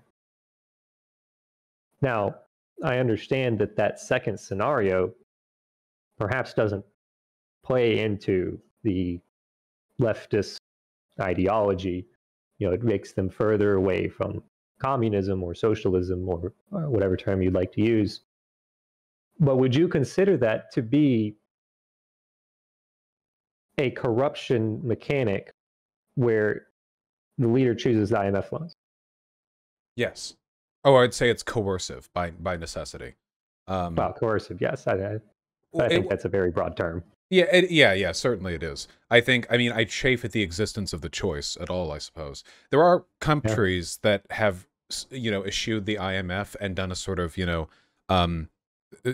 very like, what's the term? When you're very economically nationalist, protectionist. Gotcha. Right. When they engage in, protectionist policies and really build up their economy internally. Sometimes it works and sometimes it doesn't. Sometimes taking the IMF deal is actually the better one for a country, in which case, it's kind of like it's kind of like being an orphan on the street and a guy takes you in, but he only lets you sleep in the dog shed and he feeds you like, meat scraps. I mean, it's technically an improvement over being on the street. You have a roof over you and you're getting some food, but the guy is a house right there he could let you into. And I guess that's the issue ultimately, the IMF lets countries develop insofar as they remain useful to Western business investment. That's the critical element there. Not the country developing, but, as long as their laws are amenable, their natural resources are accessible and cheap for Western extraction, then that's the main thing. And if the country gets rich off that, fine. But they can't ever get that rich because you don't get to be a United States by following the dogma of the IMF, right? The United States isn't wealthy because we're amenable to foreign trade and we sell off our natural resources for cheap. We're the United States because we're the zenith of industrial production, of innovation, of business acumen. I mean, we're the United goddamn States. You can't just play second fiddle to another country forever. And I guess I feel that way about the corporations, too. The corporations, you know, businessmen will ask of politicians this, that, the other. Politicians can do it, and maybe it's for the betterment of everyone, but it's an unfair deal because things could be so much better if we didn't shake hands, but instead, you know, crushed their hands in our mighty grip and then robbed them blind. Ouch. Which would be nice. You know, metaphorically, nobody needs to be hurt. If the corporations were wealthier than they are now, I mean, hell, look at India after Britain left, right? I mean, you have all these Western corporations that are scurrying around trying to find purchase, you know, whatever they can make use of, and the right answer overwhelmingly, and in many cases, was to let them do what they wanted because they would bring in money. But like, God, what a fucked choice, right? I mean, there has to be a better answer, and I think the answer in many of these cases is that there shouldn't be an ultra powerful corporation bossing you around like that. That just the answer is to remove the question to begin with. I understand what you're saying, and that kind of brings me back to the difference between idealism and pragmatism, right? I may be mistaken, but I believe that you've called yourself quite a pragmatic person generally. Am I incorrect? No, you're correct. Though I think we're finding this is a relative term in the political spectrum. Perhaps, but clearly you understand that making these choices that are for the best interests of the constituents may not always be objectively, you know, objectively morally correct from the point of view of a certain system of beliefs. But it's still the right thing to do because the most people benefit from it. Yeah. I mean, you can do the math on this, right? Like, if you have how do you put it? A small town that's not doing well economically, and a company offers to invest to build a plant there, you know, but you know that like this company has a lot of emissions and there tend to be health problems, and they've had like 3 scandals about like, you know, chemicals being dumped in the water. You know, That's horrible. You can't. I don't think you should compare dollars in economic value to what's. I mean, that's not even really a determinable amount of harm that could be done to that community. That I think any reasonable politician, sure, some of them choose the money, but I think the jobs, really well-educated politicians should definitely not be choosing to endanger their constituents' health. I think that's completely irresponsible. 1,000? I don't think you'll find me disagreeing on that. 1,000, 2,000 jobs in a small community where people don't have money to buy groceries outside their food stamps. It happens, and they make those decisions, you know. And all the time you find out after these, after these big ecological problems, they found, you know, mercury in the river or poison in the ground, Flint water, whatever. You can usually trace it back to somebody making one of those choices, right? One of those, you know, we don't have the money for this, you know, we're not going to spend the money on this. We need the jobs, overlook it, you know, delay the safety inspection, put it down the line. They make these choices all the time.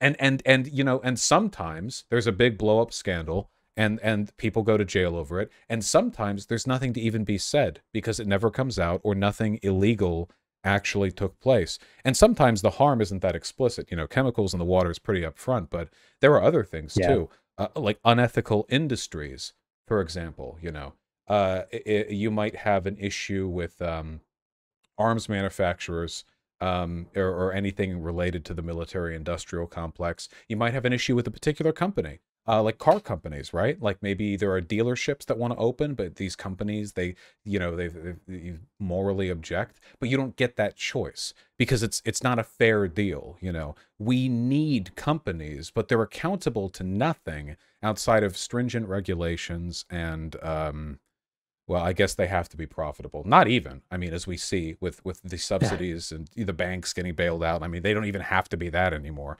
Every rideshare company in existence. Yeah, exactly. Yeah, you can run billions in losses and just and I understand this Oh, isn't like Lord. a pragmatic thought on my part, you know. But every once in a while, life reminds us that there is a better way. You know, I'm reminded of a Mr. Fidel, you know, back during the Oh, Batista regime in Cuba, fascist, you know, real piece of shit. And don't get me wrong, Castro made a ton of mistakes. Definitely better than Batista though. And anyway, I think there was this company that was actually funneling money to Castro because they were an American company and they saw the writing on the wall. Batista was going to go down, and they thought, hey, Castro might be the next, you know, Cuban leader. We should get in good with this guy. We'll pay him now, and he'll be favorable to us when he takes power. And Fidel took that money, and when Fidel ran his revolution and took charge, he just nationalized the fucking corporation anyway. Yoink, just took it and ran. And just dumb decision on their part, on the company's part. oh yeah, it was. Yeah, they might have thought he was just another crony, but the guy actually, yeah. I Castro, I'm not a huge fan of it. I recently discovered in some research. Mhm. I say discovered. That's a really poor way of saying it, but I learned via some research that he actually penned a letter to Khrushchev during the Cuban Missile Crisis, Mhm. asking Khrushchev to just go ahead and use the nukes in basically in the world. Yeah, he had a Joker The moment. guy's fucking nuts and terrible. Sorry if you like him, but I can't take that he actually did that and then consider him to be a redeemable person, Who because among us? it goes against my whole thing of I'm trying to find the best good for the most people in the world, and this guy's over here trying to end the world. No, I get that. Listen. We've all almost started the diplomatic process of ending the world in nuclear hellfire. Okay, this happened to all of us. You know, we've all had our moments. You know, it's not a testament to the guy or anything like that. Broadly, I'm only saying that, you know, history has shown us that things are incremental until very suddenly they're not. You know, that Yeah, you know, right? You get long periods of fairly minor changes, but every once in a while there's a flashpoint, and my hope is that increasing antagonism against the wealthy today can provide us the political will for a flashpoint, because I've given up hope that anything less than a flashpoint can make a real difference. Like, you can get some reforms and they're good, don't get me wrong, you know. I think some of the stuff Biden has done, like the cutting the child tax credit and you know, the propositions for the infrastructural bill. I mean, it's not enough, but it's better than not having it, even if whatever actually ends up going through. Um, yeah. but the real root of these changes, you know, it just seems to be that corporate element. The fact that, you know, we had our enlightenment and we figured, you know, hey, it's good when governments are democratic. And then for some reason we didn't extend that to the corporations. We just thought, yeah, you know, just let the entire economic wing of the world, all productive capacity and output, essentially the bedrock of all modern civilization.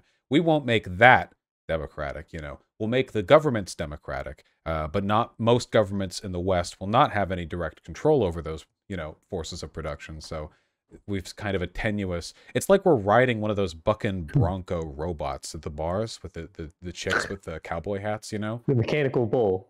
Yeah, the mechanical bull. We could just turn it off.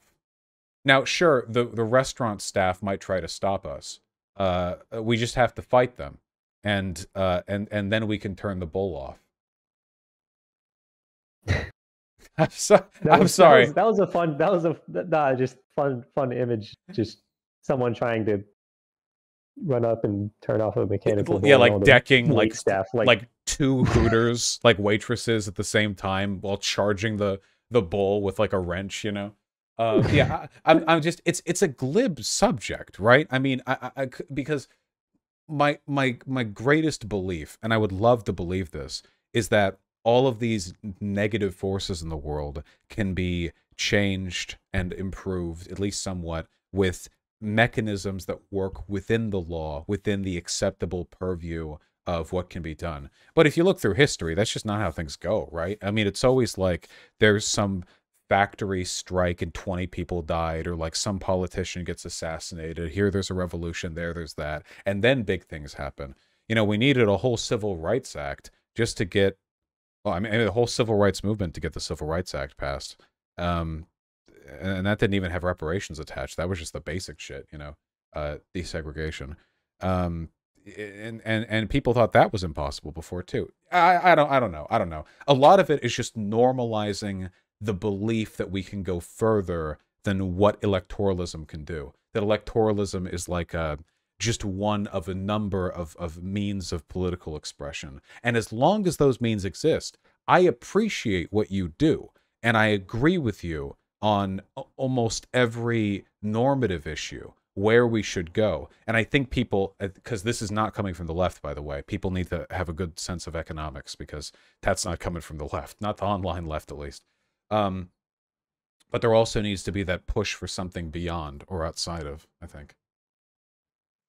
See, and that I think is where we may disagree, because I don't believe that this incrementalist approach leads, we're not slowly tipping over the boulder until it reaches the edge of the cliff. That's not my belief. My belief is that I'm trying to push this boulder away from the cliff, down a gentle slope that leads to a bright field of roses. I don't know. But I like the system we've got. Obviously, I wouldn't be a Republican otherwise.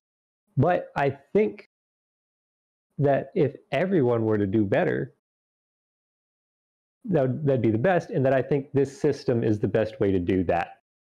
That's where you and I disagree. However, because we agree on the same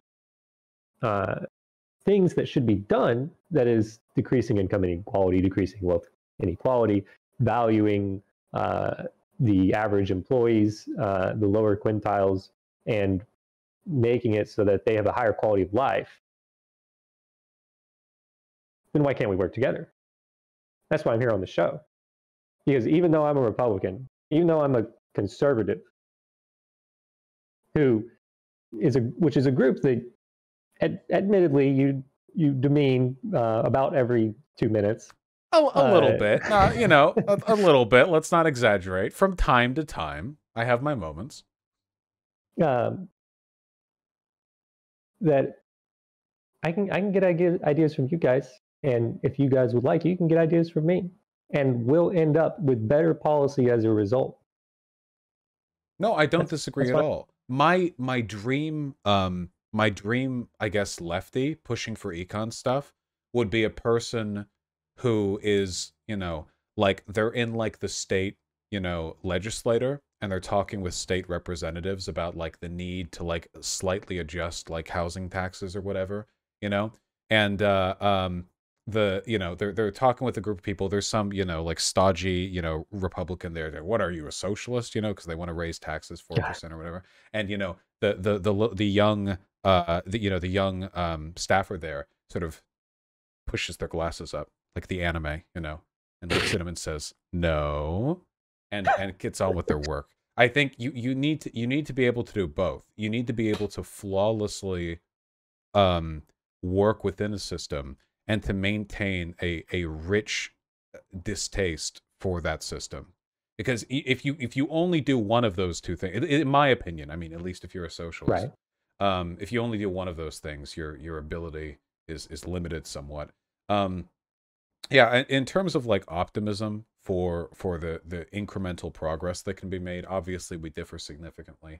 In terms of like the big bold changes, I'll just ask this: is there a time period in American history that you think was better than what we have now with regards to the economic situation, income inequality, workers, owners, that kind of thing, not accounting for technological changes? You know, I don't mean like obviously right now the economy is better than it was in the 50s, but if you could sort of normalize for that and just take into account the attitude, the environment.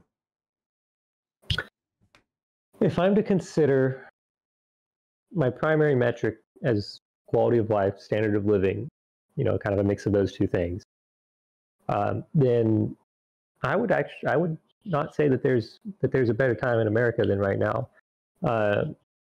I think that we're leading down a path at which it will plateau for the average American, or it'll plateau for the average worker, where their quality of life, their standard of living will not be improving anymore. And that's the trend that I'm trying to reverse. But as it stands, I do think that generally every quintile, again, to use that term, has a better quality of life than they did at any point in America's past. I feel like a lot of that is because of technological changes, though. If you could normalize, you wouldn't be wrong.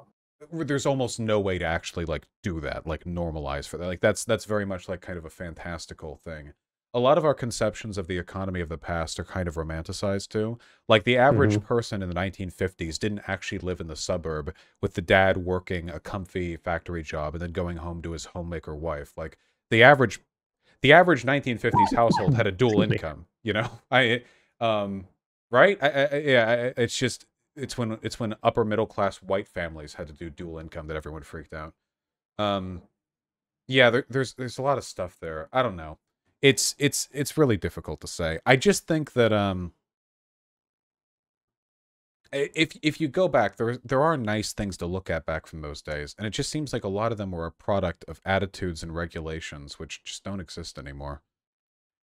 At least pro-union. Are you pro-union? Like the idea like workers should be able to organize their interests against their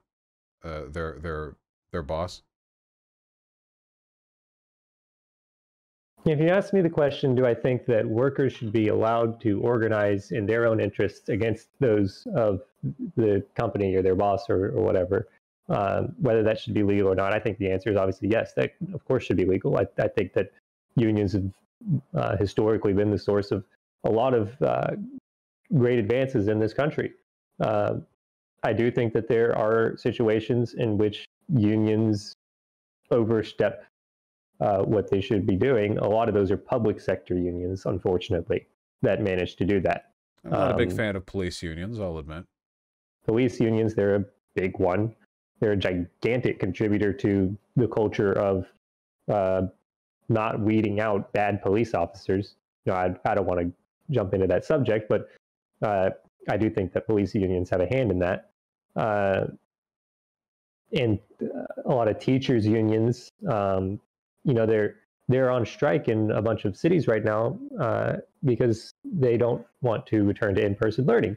Now, a lot of those are very valid because they're in a lot of those areas, the rates of infection are quite high. We're hitting records again in many of those areas, but yeah, even in some areas where it's not as much of a pandemic right now, some of them are striking, and it seems a little bit more self-serving than it does to be in the interest of the students and the teacher. I hope that makes sense. I know I went a little bit further beyond the purview of your question that was intended. No, I get it. I do think it interesting though, the way we talk about unions. You know, whenever it's when it's with unions, you know, sometimes unions overstep. You know, what are your thoughts on unions? Oh, they have their good and their bad. Nobody talks about corporations that way, right?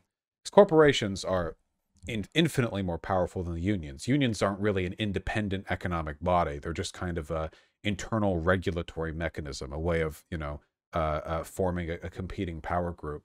But whenever people talk, and not just you, I mean, but whenever people talk about unions, it's always this like, well, you know, they have their good and their bad. But when we talk about corporations, it's sometimes bad things happens because of corporations, but their existence is taken as a kind of existential for granted. Like it's just like a point in reality.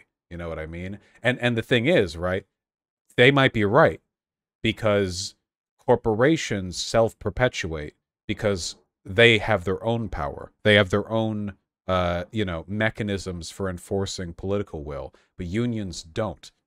Which is why in the United States, even though it's illegal to fire people for unionizing, it happens all the time. And of course, you can never really prove it. I mean, you know, it's, you know, somebody talks about unionizing and then they get fired for poor attendance because they missed one day. You can always get that. I mean, there's no way to stop that from happening. And the right to work laws and everything. So right now, like it feels like unions are a dying flame and corporations are a forest fire that has eclipsed the entire, Pacific Northwest in terms of like what needs to be protected. You get what I mean? I kind of understand that. Yeah, I will say, I will touch on this, even though it was only tangential to what you said, mostly because what you said I can't really find any disagreement with about just a objective. This is the paradigm. But oh shoot. Oh yeah, right to work laws. I don't believe that somebody should be obligated to join a union in order to work at a company or in order to work in a position. Mm-hmm. I understand that union still provides benefits to that person in terms of working conditions, pay, other forms of compensation, etc. But we don't force people to vote, but they still benefit from what the laws that politicians pass. I just don't agree with the obligation mechanism at play there. And while right to work laws encompass many, unless I'm mistaken, many other things besides just that one point, I do think in that way that they are not mistaken. I think right to work laws refer to a few things, right? There is the compelled union participation. I think there's also something about whether or not non-union members have to work alongside unions in contractual negotiations. There's something to that. I think I guess the thing that gets me a little bit is that there are so many rights that we're willing to leave to the market when we take political democracy to be sacrosanct. There are things we think you shouldn't be able to sell off, right? Like right now in America, the idea of being able to literally sell away your rights is, I guess there are some edge cases where this is doable. If you're a soldier, for example, you do lose some rights, but in a broader sense, I mean, the idea of a democracy is kind of like you don't really get to choose. That's the fun of it, right?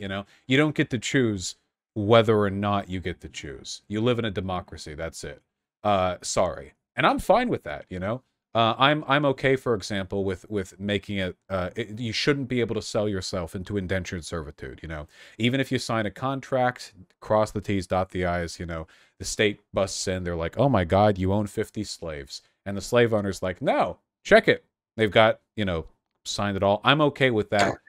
Being illegal, not even to speak of the coercive potential of that, but there are, I'm okay with those limitations. And with regards to the union thing or like economic democracy, it's always like well, what works? What do people want? What are people willing to fight for? And I just don't think that works. Maybe workers aren't willing to like unionize to the extent that they used to. Maybe they're not pushing as hard as they should. I feel like the average American would sell their right to vote for $1,000. I really do.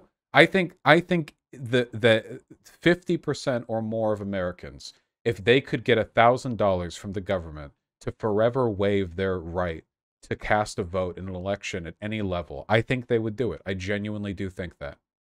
What's really sad is I can't in good faith sit here and yell at you that you're wrong about that. I don't think saying the majority.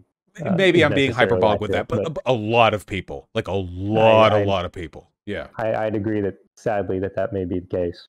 And people do this all the time with their right to privacy too. We do that online, right? We know social media companies are selling our data to we know they give it to the NSA because Snowden leaked those documents. What was it, Prism? We know that.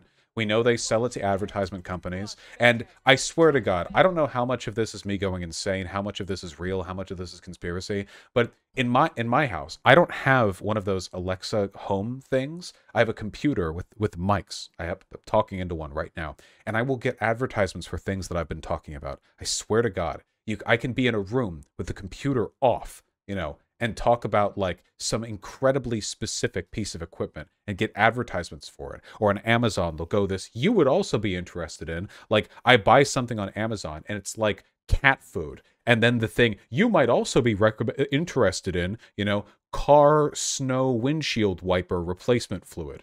Like what the, like, I can tell you all about that. Oh, sure. Well, I can tell you all about that. Please do. But I'm just saying, like, all of this, people aren't great at individually making choices to secure their rights. I kind of think we have to force those rights on them, as silly as it sounds. And economic democracy is one of those things. If we want to force people into their unions, I'm honestly okay with that. Maybe people shouldn't get a choice. Maybe you have to sit in the big boy union seat. No matter what, right? Maybe that's kind of like the situation we have right now with voting, where you can't sell it off or anything. Anyway, please do enlighten me on this. Oh, sure. So your computer, you've got it set up with microphone, and I assume that for the most part, you don't turn that microphone off. That is correct. And if that computer is on, that microphone is listening. Windows itself is listening. Now, on the surface, you'd think, well, Windows is not selling my audio data to Amazon. What the hell is going on? But if you hit just Control-Shift-Escape right now and bring up your task manager, and you can see all these programs running on your computer. I've got 52 processes of Google Chrome, not 52 tabs, good God, but that's just how it works. Discord, Corsair Service, League of Legends, Steam, Adobe Creative Cloud. Please don't hate me for playing League of Legends. Yeah, that's a rough one, but I'll make it through. Deep in here, deep in your task manager, you'll see a lot of services that stem from some game you downloaded, or Adobe, for instance. You've got your Adobe running most of the time. And they actually have access to that microphone data as it comes in. And then some of those will have an AI engine in them, or they'll just simply ship the data out to a remote server where there is, but some of them will have an AI engine in them that will interpret that data. And then that company that owns that application has an agreement with Amazon, for instance, where they then transmit that data to them. And because it's coming from your Adobe account or even your computer, they can just match that straight up to your Amazon account as well. So anything you have that has a microphone and is not off, if your computer is off and there is absolutely nothing else in your room, like not even your cell phone or anything like that, and it's still picking up what you're saying, you've got a ghost. You need to get that exercised. But that aside, if you've got anything on, that data is free game. What if it is a ghost? Well, there's a few different teams of Ghostbusters. I've heard various reviews about them. Apparently, there's something about wokeness going on there, but I'm not getting into that. Yeah, they can help you out there. Yeah, I didn't see the movie either.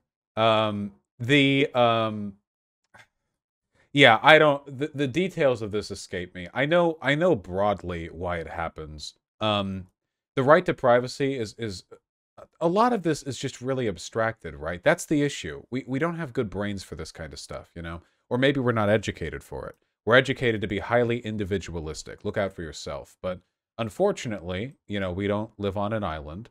Acting in a collective fashion can secure individual interests. So, for example, our right to privacy, right?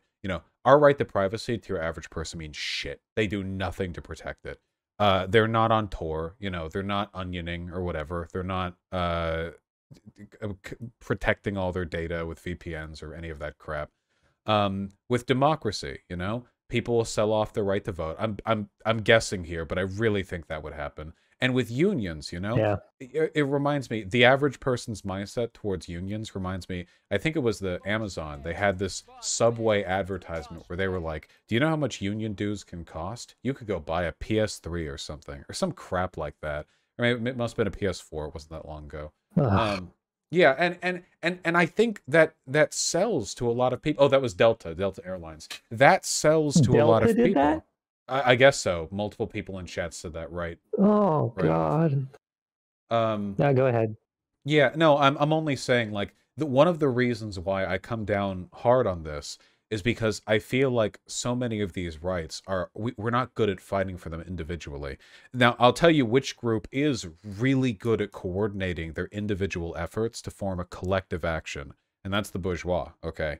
There aren't many of them, and they are very good at levying their, I guess Marx would call it their class interest, right? Class consciousness. They act in their own interests very effectively. They're quite good at that. If you look at the ultra wealthy, there is a massively disproportional set of involvement in a ton of things, from political opinions to campaign investitures to, there are a ton of metrics that you can track, but they know what they're about. They're educated, they're actualized, they've got free time, they're not bogged down by 3 part-time jobs or kids they have to take care of with no nanny or partner to help. They are on it. But the average person, I feel like you have to help them along a bit. And you can do that through normalization, which I try to do. And sometimes, every once in a while, I fall asleep and I dream that, Huey Long smacks the hammer down and I wake up and unions are mandatory now. Fuck you. And everyone just just wakes up and they're like, oh, okay. People bitch about it, but give it 10 years and people will treat it like it was never any different. Well, I'm just rambling at this point. I'm very sorry. No, you're good. The funny thing is, when it comes to local and state level politics, at least those that I've been involved in, the number of people that I've met that are, I guess the way I'm interpreting your term of bourgeoisie or bourgeois or whatever, would be in terms of wealth. Correct me if I'm wrong there. Oh, I mean, they're almost always wealthy, but I mean, people who make their money through the ownership of capital. So people, Gotcha. people, so they don't work for their living. Like, I mean, I guess Bezos technically, like Elon Musk works, right, as like the CEO. It's a fairly clear line. Yeah, but he doesn't. That's not where he gets his money from. So, all the people I work with, aside from a very, very few, they're all normal working people, whether it's Republicans or Democrats. It's not until you get to the federal level that the people moving the chains are largely, as you said, bourgeois. That they're not, their own labor is not what makes them their money. I believe you said. So, really, for these average people to get influence in the political process, they just got to do it the same way the rest of us did. You got to give a shit and show up. That's most of the people I know. They don't come from any famous family. They don't come from any wealth. They don't come from people who were involved. I can't say the same about myself, but there's a lot of people who did. The president of the political organization that I'm vice president of grew up in a trailer park, and did like, I don't know what he does now, but he used to work at funeral homes and stuff. He doesn't own anything except maybe his house, and I don't even know if he owns that. All you got to do to get involved and make a difference and get your voice heard, at least on the local and state level, is to show up. Honestly, show up. There is another key element, though. I agree with showing up. Political participation is necessary, but there is a key difference. Go ahead. Go The ahead. wealth and political power of the bourgeois allows them to cajole and coerce action out of politicians, but we can't do that without general strikes. If a CEO of a corporation is like, I'll move to your state if you're willing to subsidize, the construction site of this new like corporate plant or whatever, that's a decision with real weight because they have that, coercive influence. But the only coercive influence working class people have is a general strike, or I guess, sector strikes. But the corporations enforce their will, with that coercive force every hour of every day. It's how they do everything, it's how the entire world works. Everything is built on the back of economic power from corporations, whereas strikes are vanishingly rare. Also, corporations get to do their power plays without threatening their own livelihoods. But when workers go on strike, they're giving up their jobs. So the deck is very much stacked against the working class on this one. Unionizing helps a lot because it helps structure strikes. But beyond that, yeah, it's a really unfair dynamic. But the world would grind to a halt if a general strike in America really took hold. So I guess I can hope for that. Yeah, I mean, you're right. It's not fair. I don't think anyone would disagree with you there. It's Sure. Yeah. whatever, but is that I don't necessarily believe that it not being fair doesn't mean that it can't benefit everyone. That's true. There is a kind of natural inequality. I would consider, for example, the fact that humans need to eat and drink to be a natural coercive element that prevents us from enacting our will. I don't think coercion has to be intentional or conscious. But systems can still be improved, we're never going to have a perfectly fair world. There will always be people with more power and prestige, but I think the closer we get to a system where the most powerful person on earth it lives a life very similar to the least powerful, I think things would be altogether quite a bit better. I feel we're running a bit in circles now. I was about to say the same thing. I did have just a couple fun things I wanted to touch. Yeah, hit me. Trump and China. All right. Mm-hmm. I think this will rile people up. I think China would win. A little bit more. No, I don't mean Trump versus China. I meant that it's two separate topics. I'll just be real brief. Trump, I can't stand the guy. I cannot stand the guy. Yeah, I just thought you'd be surprised by that. No, you come off quite sensible. I'll say I'm not a big fan of the guy myself. I imagine so, at least. I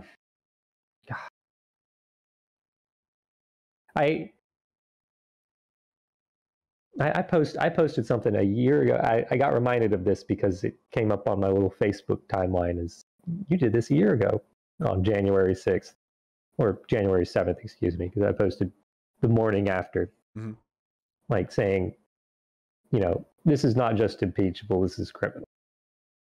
I hope this guy serves the full length of whatever sentence that is appropriate for the crimes that whatever crimes that they decide he's committed, because it's an unacceptable assault on our democratic system and our what makes America. God, I was about to say great. It's getting to us, isn't it? Yeah, for him, we use it's not the stick or the carrot. We use the stick on the carrot for best results. What I was going to say, it's what's made America great is our peaceful transfer of power for hundreds of years. I don't care what party you belong to. I don't care what your beliefs are, because you may obviously won't like this, but I agree with many of Trump's policies. I don't care what his policies are. If he's assaulting our peaceful transfer of power in this country, I don't think he should be involved in the political process. I think he should be in jail. Get the hell out of my America. I'm done with it. Well, we could you know, give them to China, have them chill in one of those prisons. Yeah, I You can saw go eat some. ice cream with John Cena. Yeah, exactly. I saw some videos of like Chinese political prisoners getting out, and they would like look in a camera and go like, "Thank you to the Chinese government for educating me," or whatever. Oh Lord. I went on a trip to China less than a decade ago. I'm not going to be any more specific than that because I feel like that could easily dox me. But it was an official trip. It was an official trip. And so we had a government itinerary. And this is where my opinion of China flipped from neutral to overwhelmingly negative. The Chinese government took us on a trip. We went to the capital, we went to Shanghai, and we went to some rural areas. They had us go to this one place that they were talking about. We're uplifting people out of poverty in rural China. And, you know, on the surface, I'm like, you know, that's great. Like, you know, Beijing was, you know, all these big buildings. Shanghai was this like corporate mecca. Like, there's all this wealth going on. It looks like they're, you know, using it to help the people out here. We go to this rural village, and you can see these brand new apartment blocks from the bus. You can see these brand new apartment blocks that have been built, and they look like any old like college apartment kind of style thing. A little balcony on every other one. You know, pretty nice little place. They've got a fountain. They've got a courtyard, nicely brick paved walkways, and it's in the middle of this village. And all the surrounding area, you can see the houses that the people had been living in. Just squalor. Forget modern amenities. The places were falling apart. They'd been created before math was created. I'm being hyperbolic, but we get up and they give us a tour around this new village, and there's nobody in any of these apartments. And so someone on our group asked, you know, why is nobody inhabiting these? And they said, well, they're not finished yet. Or we just finished them, so they haven't moved in. And we're like, okay, whatever. And we start noticing things. Like the pipes along the walls, the exterior walls of the apartment building that are water pipes, don't go into the apartments. The holes where they're supposed to go in, the pipes don't go in there. They just pass right by it. The locks on the doors are fake. There's all these indications that this is not really a apartment complex. This is not something that they're giving to these people. And when we asked the local official, we're like, how are these things getting paid for? They said, well, the government's paying for half and the people are paying for half.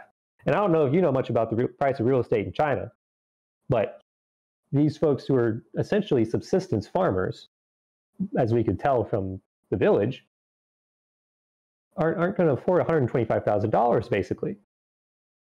And so it became clear that this was just intended as a show for us, that they built this grand structure in the middle of this village, I'm certain displacing whatever was there before, to show off to foreign officials and visitors, not to help the people.